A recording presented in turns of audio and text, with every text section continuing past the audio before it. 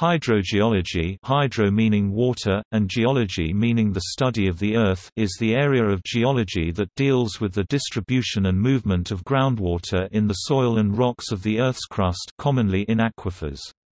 The terms groundwater hydrology, geohydrology, and hydrogeology are often used interchangeably.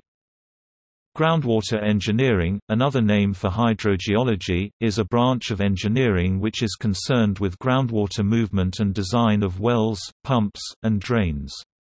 The main concerns in groundwater engineering include groundwater contamination, conservation of supplies, and water quality. Wells are constructed for use in developing nations, as well as for use in developed nations in places which are not connected to a city water system. Wells must be designed and maintained to uphold the integrity of the aquifer, and to prevent contaminants from reaching the groundwater. Controversy arises in the use of groundwater when its usage impacts surface water systems, or when human activity threatens the integrity of the local aquifer system.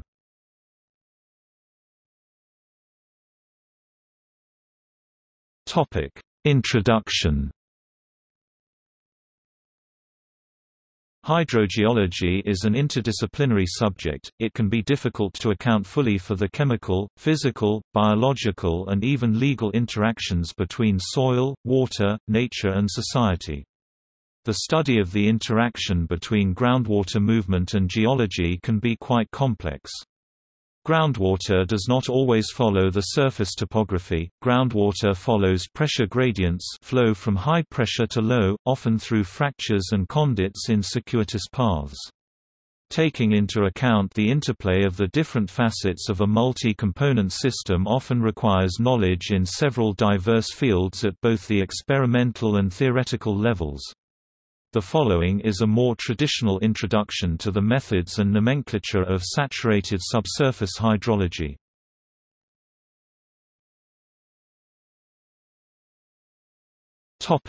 Hydrogeology in relation to other fields. Hydrogeology, as stated above, is a branch of the earth sciences dealing with the flow of water through aquifers and other shallow porous media, typically less than 450 meters below the land surface. The very shallow flow of water in the subsurface, the upper 3 meters, is pertinent to the fields of soil science, agriculture and civil engineering, as well as to hydrogeology. The general flow of fluids, water, hydrocarbons, geothermal fluids, etc. in deeper formations is also a concern of geologists, geophysicists and petroleum geologists. Groundwater is a slow-moving, viscous fluid with a Reynolds number less than unity. Many of the empirically derived laws of groundwater flow can be alternately derived in fluid mechanics from the special case of Stokes flow, viscosity and pressure terms, but no inertial term. The mathematical relationships used to describe the flow of water through porous media are the diffusion and Laplace equations, which have applications in many diverse fields. Steady groundwater flow Laplace equation has been simulated using electrical, elastic and heat conduction analogies. Transient groundwater flow is analogous to the diffusion of heat in a solid, therefore some solutions to hydrological problems have been adapted from heat transfer literature. Traditionally, the movement of groundwater has been studied separately from surface water, climatology, and even the chemical and microbiological aspects of hydrogeology. The processes are uncoupled. As the field of hydrogeology matures, the strong interactions between groundwater, surface water, water chemistry, soil moisture and even climate are becoming more clear.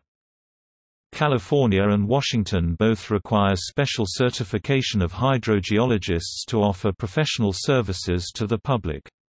29 states require professional licensing for geologists to offer their services to the public, which often includes work within the domains of developing, managing, and/or remediating groundwater resources, for example, aquifer drawdown or overdrafting, and the pumping of fossil water may be a contributing factor to sea level rise.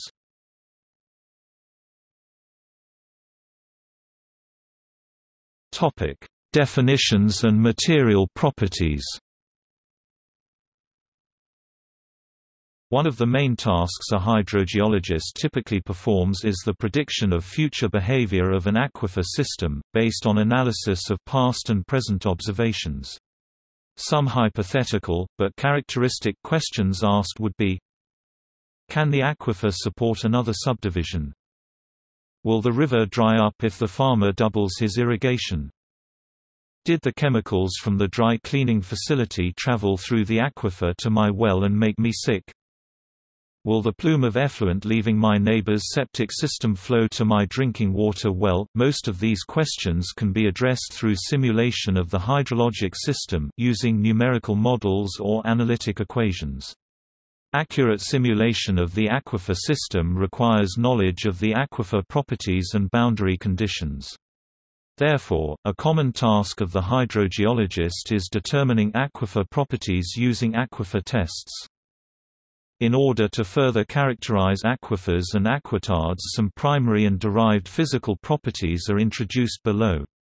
Aquifers are broadly classified as being either confined or unconfined water table aquifers, and either saturated or unsaturated. The type of aquifer affects what properties control the flow of water in that medium, e.g., the release of water from storage for confined aquifers is related to the storativity, while it is related to the specific yield for unconfined aquifers.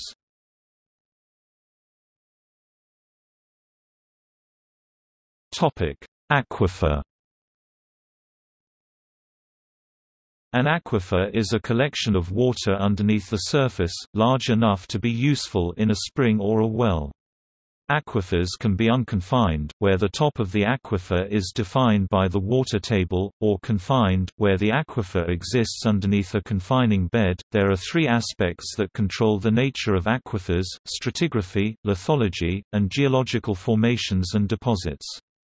The stratigraphy relates the age and geometry of the many formations that compose the aquifer. The lithology refers to the physical components of an aquifer, such as the mineral composition and grain size. The structural features are the elements that arise due to deformations after deposition, such as fractures and folds. Understanding these aspects is paramount to understanding of how an aquifer is formed and how professionals can utilize it for groundwater engineering.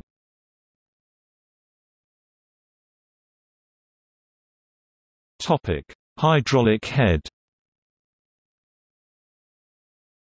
Differences in hydraulic head H cause water to move from one place to another. Water flows from locations of high H to locations of low H. Hydraulic head is composed of pressure head psi and elevation head Z. The head gradient is the change in hydraulic head per length of flowpath, and appears in Darcy's law as being proportional to the discharge. Hydraulic head is a directly measurable property that can take on any value. Because of the arbitrary datum involved in the Z term, psi can be measured with a pressure transducer. This value can be negative, e.g., suction, but is positive in saturated aquifers, and Z can be measured relative to a surveyed datum, typically the top of the well casing. Commonly, in wells tapping unconfined aquifers, the water level in a well is used as a proxy for hydraulic head, assuming there is no vertical gradient of pressure. Often only changes in hydraulic head through time are needed, so the constant elevation head term can be left out. Delta H equals dPs. A record of hydraulic head through time at a well is a hydrograph, or, the changes in hydraulic head recorded during the pumping of a well in a test are called drawdown.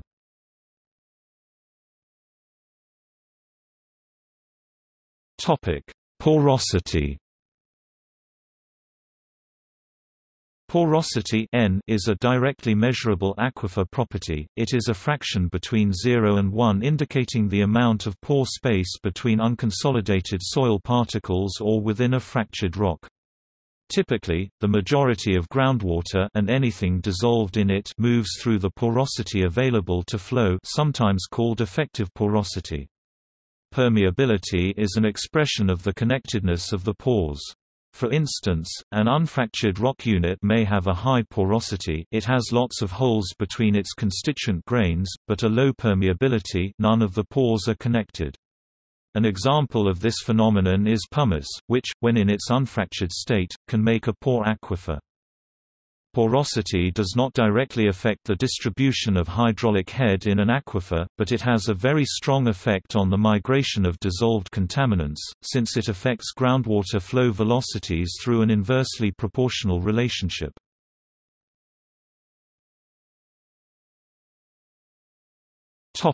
Water content. Water content theta is also a directly measurable property. It is the fraction of the total rock which is filled with liquid water.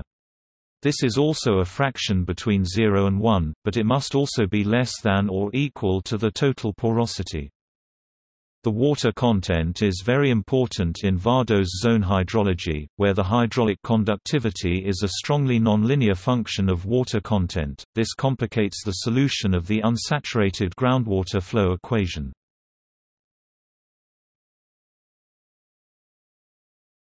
Topic: Hydraulic conductivity.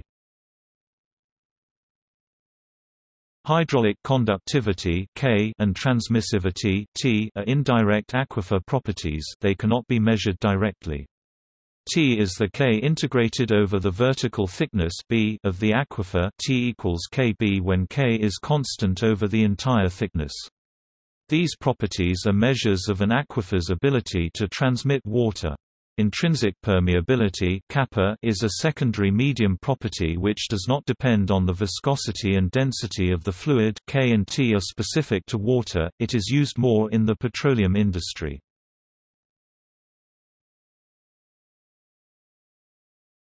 Topic: Specific storage and specific yield. Specific storage (SS) and its depth integrated equivalent, storativity (S equals SSB), are indirect aquifer properties. They cannot be measured directly. They indicate the amount of groundwater released from storage due to a unit depressurization of a confined aquifer. They are fractions between 0 and 1. Specific yield C is also a ratio between 0 and 1 C porosity and indicates the amount of water released due to drainage from lowering the water table in an unconfined aquifer. The value for specific yield is less than the value for porosity because some water will remain in the medium even after drainage due to intermolecular forces. Often the porosity or effective porosity is used as an upper bound to the specific yield. Typically C is orders of magnitude larger than SS.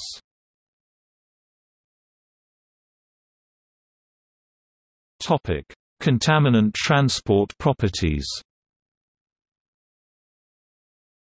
Often we are interested in how the moving groundwater will transport dissolved contaminants around the subfield of contaminant hydrogeology.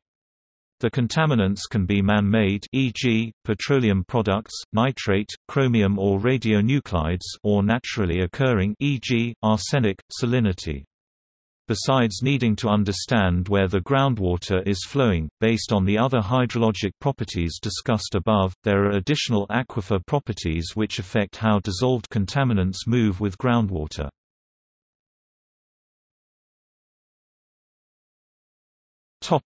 Hydrodynamic dispersion.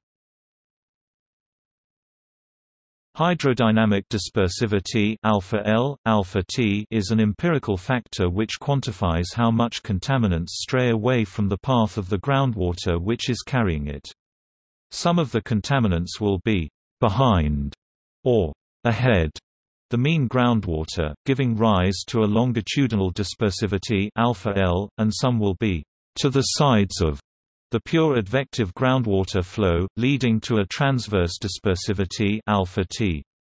Dispersion in groundwater arises because each water particle passing beyond the soil particle must choose where to go, whether left or right or up or down, so that the water particles and the solute are gradually spread in all directions around the mean path. This is the microscopic mechanism, on the scale of soil particles. More important, on long distances, can be the macroscopic inhomogeneities of the aquifer, which can have regions of larger or smaller permeability, so that some water can find a preferential path in one direction, some other in a different direction, so that the contaminant can be spread in a completely irregular way, like in a three-dimensional delta of a river. Dispersivity is actually a factor which represents our lack of information about the system we are simulating. There are many small details about the aquifer which are being averaged when using a macroscopic approach, e.g., tiny beds of gravel and clay in sand aquifers. They manifest themselves as an apparent dispersivity. Because of this, alpha is often claimed to be dependent on the length scale of the problem. The dispersivity found for transport through 1 cubic meter of aquifer is different from that for transport through 1 cc of the same aquifer material.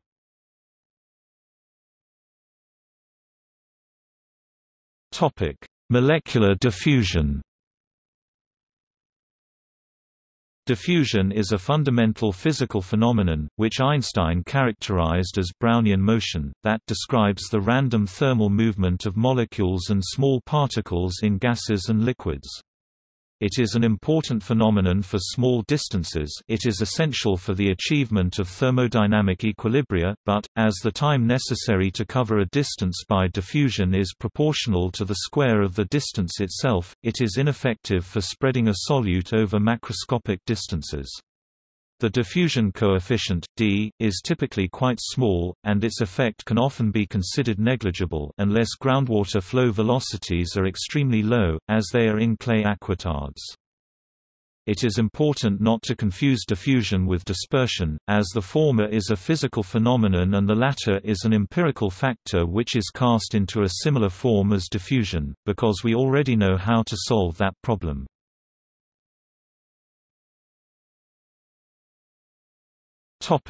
Retardation by adsorption. The retardation factor is another very important feature that make the motion of the contaminant to deviate from the average groundwater motion. It is analogous to the retardation factor of chromatography. Unlike diffusion and dispersion, which simply spread the contaminant, the retardation factor changes its global average velocity, so that it can be much slower than that of water. This is due to a chemico-physical effect, the adsorption to the soil, which holds the contaminant back and does not allow it to progress until the quantity corresponding to the chemical adsorption equilibrium has been adsorbed. This effect is particularly important for less soluble contaminants, which thus can move even hundreds or thousands times slower than water. The effect of this phenomenon is that only more soluble species can cover long distances. The retardation factor depends on the chemical nature of both the contaminant and the aquifer.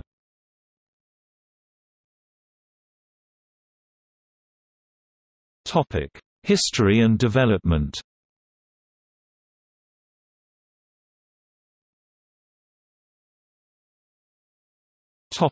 Henry Darcy, 19th century. Henry Darcy was a French scientist who made advances in flow of fluids through porous materials. He conducted experiments which studied the movement of fluids through sand columns. These experiments led to the determination of Darcy's law, which describes fluid flow through a medium with high levels of porosity. Darcy's work is considered to be the beginning of quantitative hydrogeology.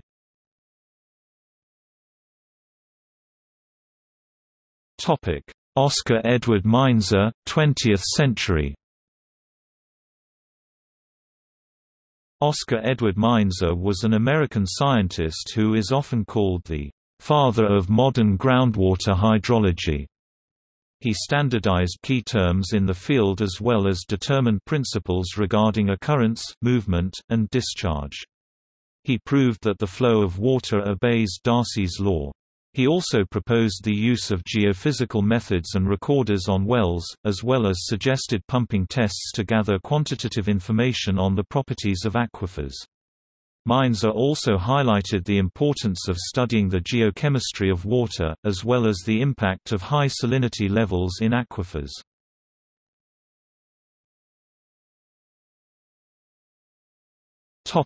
Governing equations.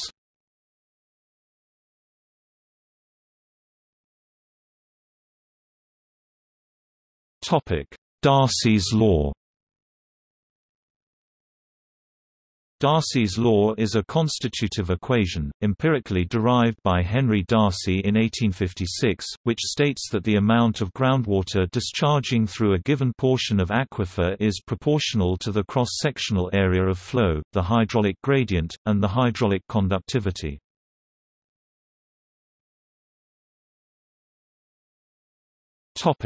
Groundwater flow equation. The groundwater flow equation, in its most general form, describes the movement of groundwater in a porous medium, aquifers and aquitards. It is known in mathematics as the diffusion equation, and has many analogues in other fields. Many solutions for groundwater flow problems were borrowed or adapted from existing heat transfer solutions. It is often derived from a physical basis using Darcy's law and a conservation of mass for a small control volume.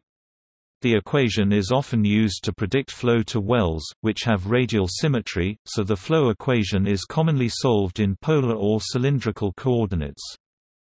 The Thys equation is one of the most commonly used and fundamental solutions to the groundwater flow equation. It can be used to predict the transient evolution of head due to the effects of pumping one or a number of pumping wells.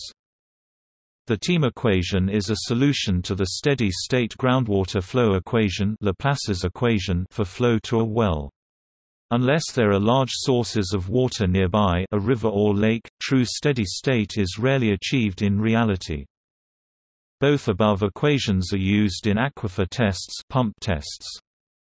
The Huot equation is a groundwater flow equation applied to subsurface drainage by pipes, tile drains or ditches. An alternative subsurface drainage method is drainage by wells, for which groundwater flow equations are also available.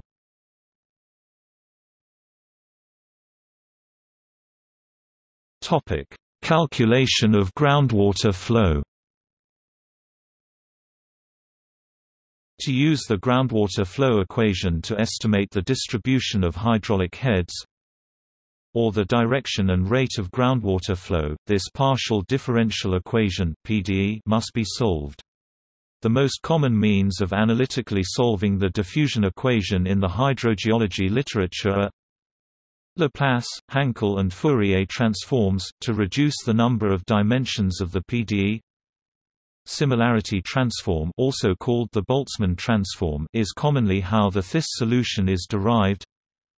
Separation of variables, which is more useful for non-Cartesian coordinates, and Green's functions, which is another common method for deriving the Thys solution.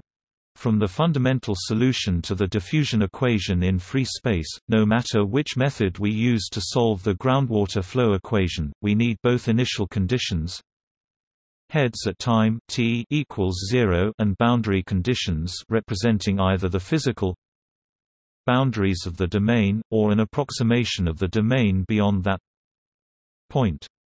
Often the initial conditions are supplied to a transient simulation, by a corresponding steady-state simulation where the time derivative in the groundwater flow equation is set equal to 0. There are two broad categories of how the PDE would be solved, either analytical methods, numerical methods, or something possibly in between. Typically, analytic methods solve the groundwater flow equation under a simplified set of conditions exactly, while numerical methods solve it under more general conditions to an approximation.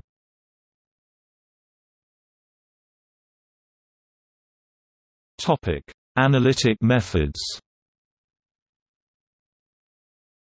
Analytic methods typically use the structure of mathematics to arrive at a simple, elegant solution, but the required derivation for all but the simplest domain geometries can be quite complex, involving non-standard coordinates, conformal mapping, etc. Analytic solutions typically are also simply an equation that can give a quick answer based on a few basic parameters. The This equation is a very simple, yet still very useful, analytic solution to the groundwater flow equation, typically used to analyze the results of an aquifer test or slug test.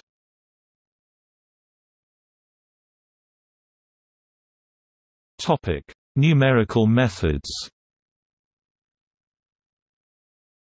The topic of numerical methods is quite large, obviously being of use to most fields of engineering and science in general. Numerical methods have been around much longer than computers have. In the 1920s, Richardson developed some of the finite difference schemes still in use today, but they were calculated by hand, using paper and pencil, by human calculators. But they have become very important through the availability of fast and cheap personal computers. A quick survey of the main numerical methods used in hydrogeology, and some of the most basic principles are shown below and further discussed in the Groundwater Model article. There are two broad categories of numerical methods, gridded or discretized methods and non-gridded or mesh-free methods. In the common finite difference method and finite element method the domain is completely gridded, cut into a grid or mesh of small elements. The analytic element method (AEM) and the boundary integral equation method (BIEM), sometimes also called BEM or boundary element method, are only discretized at boundaries or along flow elements, line sinks, area sources, etc. The majority of the domain is mesh-free.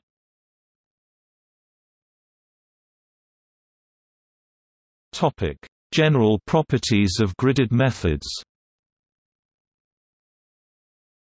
Gridded methods like finite difference and finite element methods solve the groundwater flow equation by breaking the problem area domain into many small elements, squares, rectangles, triangles, blocks, tetrahedra, etc., and solving the flow equation for each element. All material properties are assumed constant or possibly linearly variable within an element, then linking together all the elements using conservation of mass across the boundaries between the elements, similar to the divergence theorem.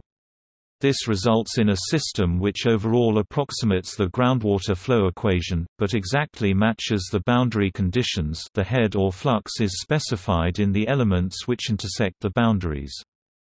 Finite differences are a way of representing continuous differential operators using discrete intervals delta x and delta t, and the finite difference methods are based on these. They are derived from a Taylor series.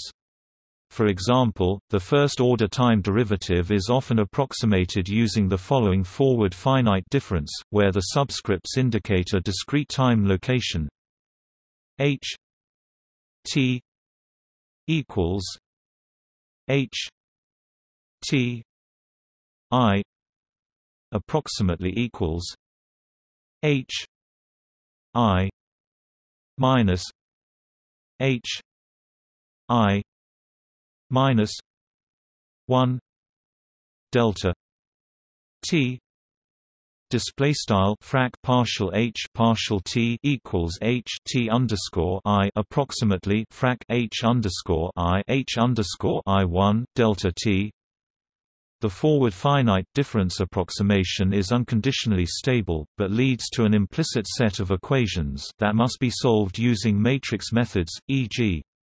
Liu or Cholesky decomposition. The similar backwards difference is only conditionally stable, but it is explicit and can be used to march forward in the time direction, solving one grid node at a time or possibly in parallel, since one node depends only on its immediate neighbors.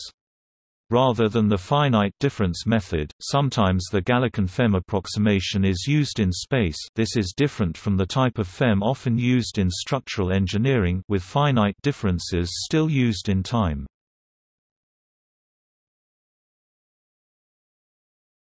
Topic: Application of finite difference models. MODFLOW is a well-known example of a general finite difference groundwater flow model. It is developed by the U.S. Geological Survey as a modular and extensible simulation tool for modeling groundwater flow. It is free software developed, documented and distributed by the USGS.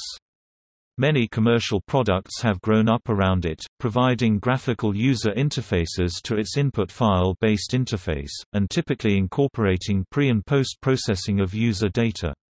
Many other models have been developed to work with MODFLOW input and output, making linked models which simulate several hydrologic processes possible: flow and transport models, surface water and groundwater models, and chemical reaction models, because of the simple, well-documented nature of MODFLOW.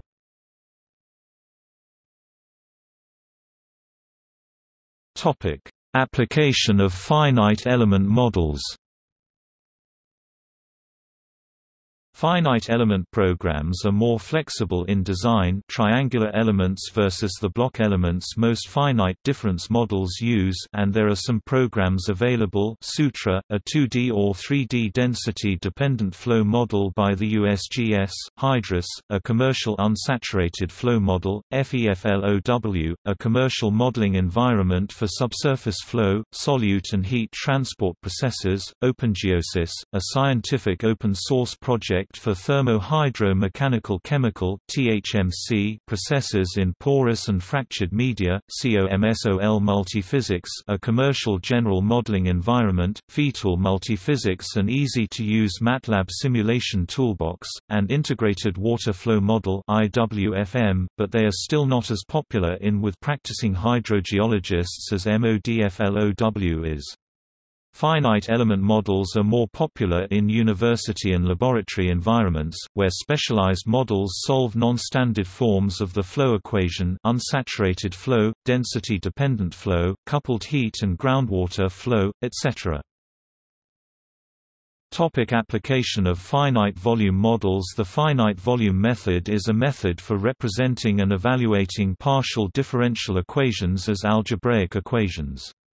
Similar to the finite difference method, values are calculated at discrete places on a mesh geometry. Finite volume refers to the small volume surrounding each node point on a mesh. In the finite volume method, volume integrals in a partial differential equation that contain a divergence term are converted to surface integrals, using the divergence theorem. These terms are then evaluated as fluxes at the surfaces of each finite volume. Because the flux entering a given volume is identical to that leaving the adjacent volume, these methods are conservative. Another advantage of the finite volume method is that it is easily formulated to allow for unstructured meshes. The method is used in many computational fluid dynamics packages. PORFLOW software package is a comprehensive mathematical model for simulation of groundwater flow and nuclear waste management developed by Analytic and Computational Research, Inc., ACRI. The FEHM software package is available free from Los Alamos National Laboratory. This versatile porous flow simulator includes capabilities to model multiphase, thermal, stress, and multi-component reactive chemistry. Current work using this code includes simulation of methane hydrate formation, CO2 sequestration, oil shale extraction, migration of both nuclear and chemical contaminants, environmental isotope migration in the unsaturated zone, and karst formation.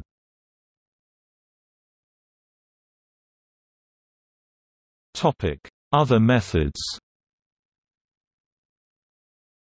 These include mesh-free methods like the analytic element method (AEM) and the boundary element method (BEM), which are closer to analytic solutions, but they do approximate the groundwater flow equation in some way.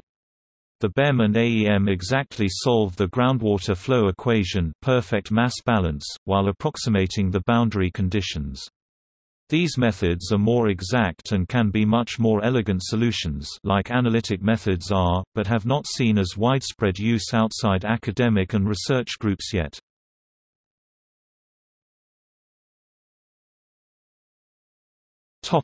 Water wells. A water well is a mechanism for bringing groundwater to the surface by drilling or digging and bringing it up to the surface with a pump or by hand using buckets or similar devices. The first historical instance of water wells was in the 52nd century BC in modern-day Austria. Today, wells are used all over the world, from developing nations to suburbs in the United States. There are three main types of wells: shallow, deep, and artesian. Shallow wells tap into unconfined aquifers, and are, generally, shallow, less than 15 meters deep. Shallow wells have a small diameter, usually less than 15 centimeters. Deep wells access confined aquifers, and are always drilled by machine. All deep wells bring water to the surface using mechanical pumps. In artesian wells, water flows naturally without the use of a pump or some other mechanical device. This is due to the top of the well being located below the water table.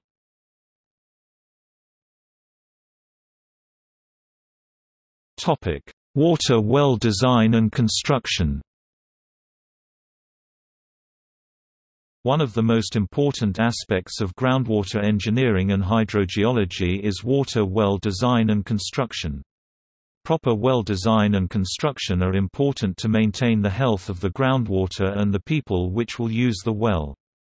Factors which must be considered in well design are: a reliable aquifer, providing a continuous water supply, the quality of the accessible groundwater, how to monitor the well, operating costs of the well, expected yield of the well, any prior drilling into the aquifer. There are 5 main areas to be considered when planning and constructing a new water well, along with the factors above. They are: aquifer suitability, well design considerations, well drilling methods, well screen design and development, well testing. Aquifer suitability starts with determining possible locations for the well using USGS reports, well logs, and cross-sections of the aquifer. This information should be used to determine aquifer properties such as depth, thickness, transmissivity, and well yield. In this stage, the quality of the water in the aquifer should also be determined, and screening should occur to check for contaminants. After factors such as depth and well yield are determined, the well design and drilling approach must be established. Drilling method is selected based on soil conditions, well depth, design, and costs. At this stage, cost estimates are prepared, and plans are adjusted to meet budgetary needs. Important parts of a well include the well seals, casings or liners, drive shoes, well screen assemblies, and a sand or gravel pack optional. Each of these components ensures that the well only draws from one aquifer, and no leakage occurs at any stage of the process. There are several methods of drilling which can be used when constructing a water well.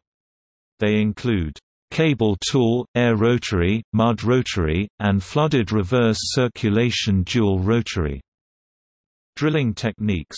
Cable tool drilling is inexpensive and can be used for all types of wells, but the alignment must be constantly checked and it has a slow advance rate. It is not an effective drilling technique for consolidated formations, but does provide a small drilling footprint. Air rotary drilling is cost-effective and works well for consolidated formations. It has a fast advance rate, but is not adequate for large-diameter wells.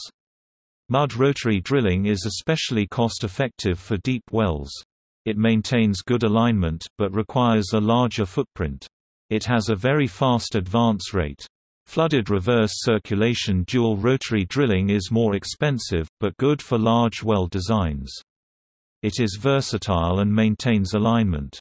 It has a fast advance rate, well screens ensure that only water makes it to the surface, and sediments remain beneath the Earth's surface.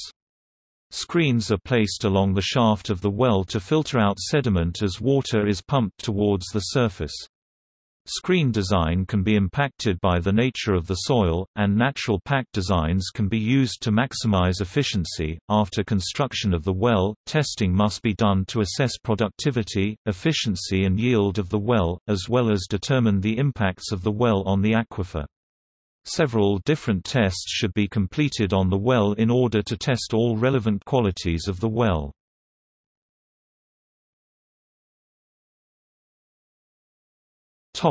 Issues in groundwater engineering and hydrogeology.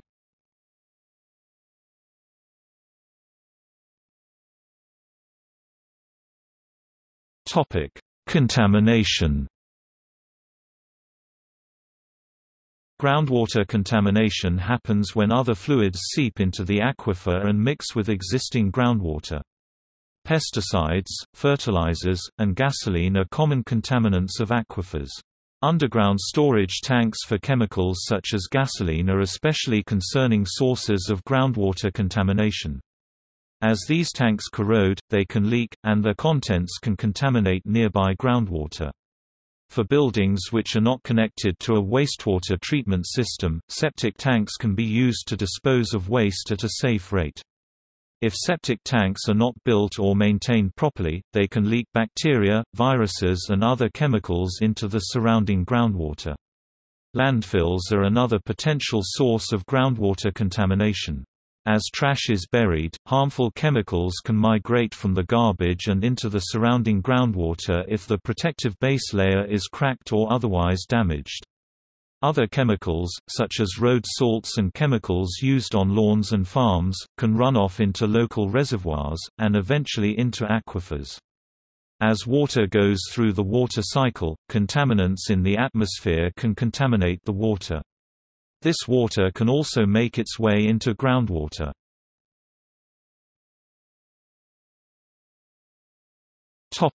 Controversy.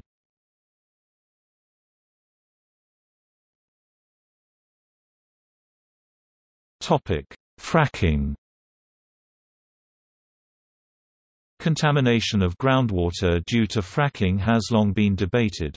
Since chemicals commonly used in hydraulic fracturing are not tested by government agencies responsible for determining the effects of fracking on groundwater, laboratories at the United States Environmental Protection Agency, or EPA, have a hard time determining if chemicals used in fracking are present in nearby aquifers. In 2016, the EPA released a report which states that drinking water can be contaminated by fracking. This was a reversal of their previous policies after a $29 million study into the effects of fracking on local drinking water.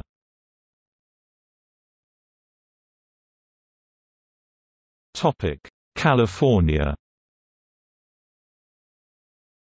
California sees some of the largest controversies in groundwater usage due to the dry conditions California faces, high population, and intensive agriculture. Conflicts generally occur over pumping groundwater and shipping it out of the area, unfair use of water by a commercial company, and contamination of groundwater by development projects. In Siskiyou County in Northern California, the California Superior Court ruled poor groundwater regulations have allowed pumping to diminish the flows in the Scott River and disturbed the natural habitat of salmon.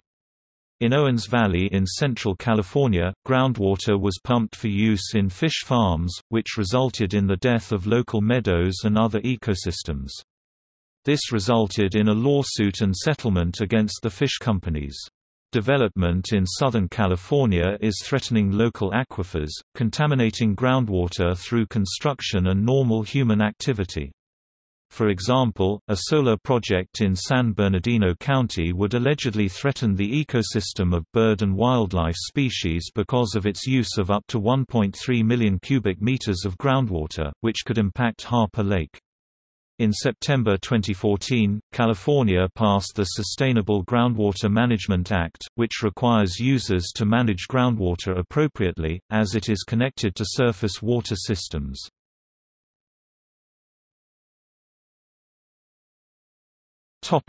Colorado. Due to its arid climate, the state of Colorado gets most of its water from underground. Because of this, there have been issues regarding groundwater engineering practices. As many as 65,000 people were affected when high levels of PFCs were found in the Widefield Aquifer. Groundwater use in Colorado dates back to before the 20th century. 19 of Colorado's 63 counties depend mostly on groundwater for supplies and domestic uses. The Colorado Geological Survey has 3 significant reports on groundwater in the Denver Basin.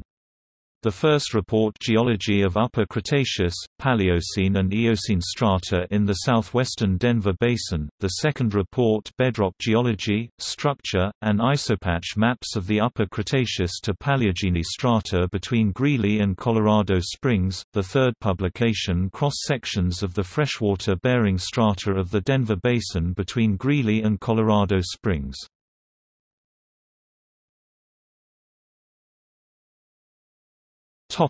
New trends in groundwater engineering, hydrogeology. Since the first wells were made thousands of years ago, groundwater systems have been changed by human activity. 50 years ago, the sustainability of these systems on a larger scale began to come into consideration, becoming one of the main focuses of groundwater engineering. New ideas and research are advancing groundwater engineering into the 21st century, while still considering groundwater conservation.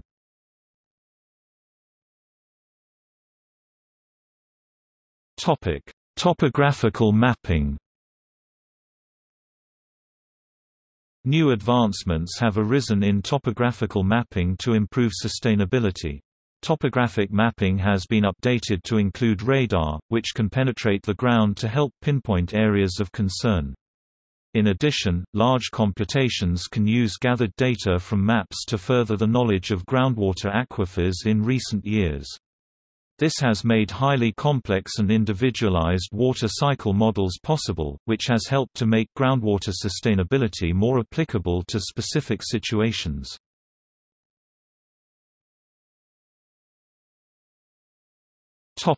The role of technology.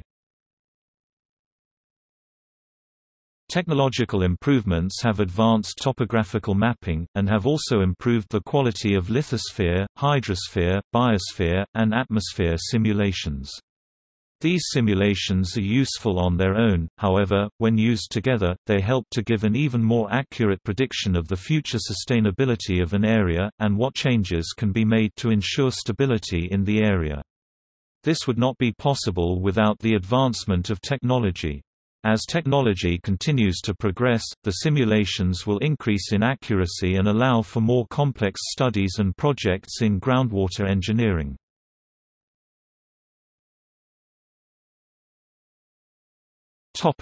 Growing populations.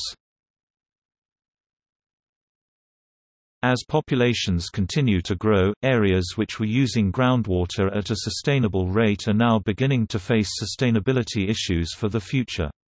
Populations of the size currently seen in large cities were not taken into consideration when the long-term sustainability of aquifers. These large population sizes are beginning to stress groundwater supply. This has led to the need for new policies in some urban areas. These are known as proactive land use management, where cities can move proactively to conserve groundwater. In Brazil, overpopulation caused municipally provided water to run low. Due to the shortage of water, people began to drill wells within the range normally served by the municipal water system. This was a solution for people in high socioeconomic standing, but left much of the underprivileged population without access to water. Because of this, a new municipal policy was created which drilled wells to assist those who could not afford to drill wells of their own. Because the city is in charge of drilling the new wells, they can better plan for the future sustainability of the groundwater in the region, by carefully placing the wells and taking growing populations into consideration.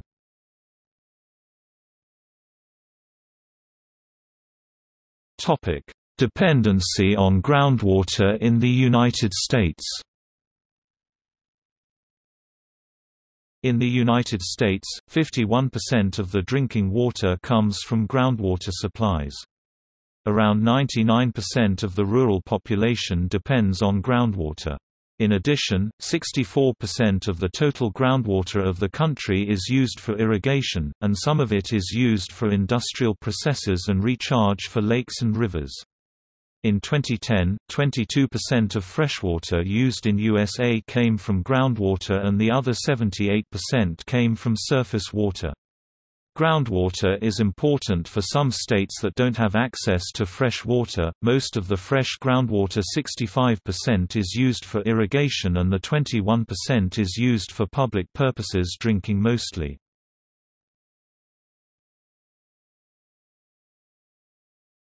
Topic: See also: Environmental engineering is a broad category. Hydrogeology fits into. FlowNet is an analysis tool for steady-state flow. Groundwater energy balance – groundwater flow equations based on the energy balance. Hydrogeophysics – field integrating hydrogeology with geophysics. Hydrology – agriculture. Isotope hydrology is often used to understand sources and travel times in groundwater systems. List of important publications in geology. #Hydrogeology – important publications. Oscar Edward Meinzer is considered the father of modern groundwater hydrology. SEISMOD is a spatial agro-hydrosalinity model with groundwater flow in a polygonal network. Spring hydrology and water supply network are subjects the hydrogeologist is concerned about. Water cycle, hydrosphere and water resources are larger concepts which hydrogeology is a part of.